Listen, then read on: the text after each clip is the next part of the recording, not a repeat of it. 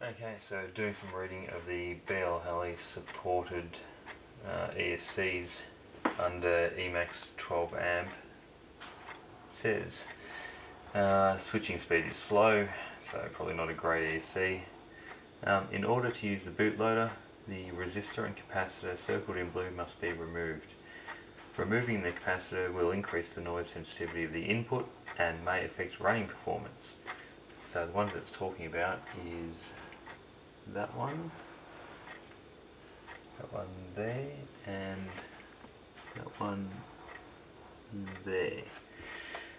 I'm not even sure I can get those off without stuffing the ESC. If I do get them off, removing the cap will increase noise sensitivity of the input and may affect running performance. But then if I can't use bootloader, BLHeli bootloader, I don't think I can connect to configure it. Yeah, so I don't know, I think I need to do a bit more reading.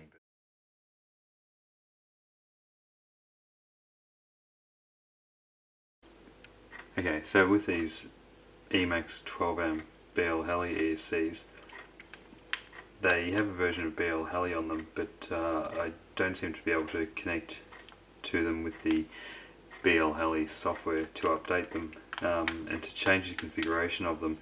They offer a programming card, a little $10 programming card, but I like to be able to use the BLHeli software to see on the screen the parameters, and to be able to update the BLHeli firmware version. I think their version of it was 10.2, and the current version of BLHeli is something like 14.3.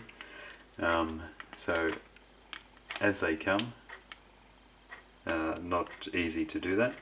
So following a guide on the YouTube video, I've added a servo lead to be able to connect to it via the Arduino Uno, and updated them to the latest BLHeli, and so during that process found that they don't support damped light or active braking.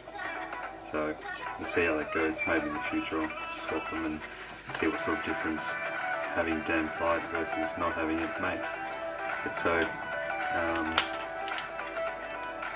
here's one where I've soldered on a lead, and that connects up to the Arduino, and you can just update the BLHeli firmware that way and change the configuration.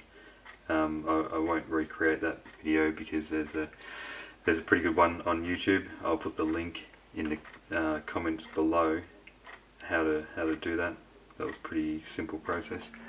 I'll just zoom in.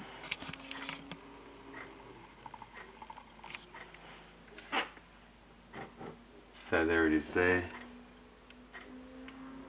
Ground positive and signal to a servo lead, and that connects up with BLHeli via the Arduino.